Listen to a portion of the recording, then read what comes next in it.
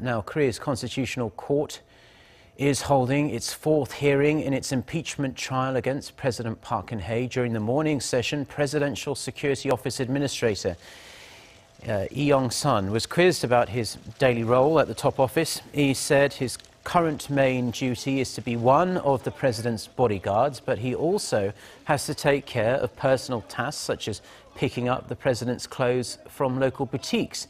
Despite repeated warnings from the judges, he refused to reveal how many times, if any, President Park's longtime confidant Choi Soon-sil entered the presidential office of Cheong Wa Dae. He has acknowledged he made calls and sent text messages from a borrowed phone other than his work phone and a private phone registered under his name.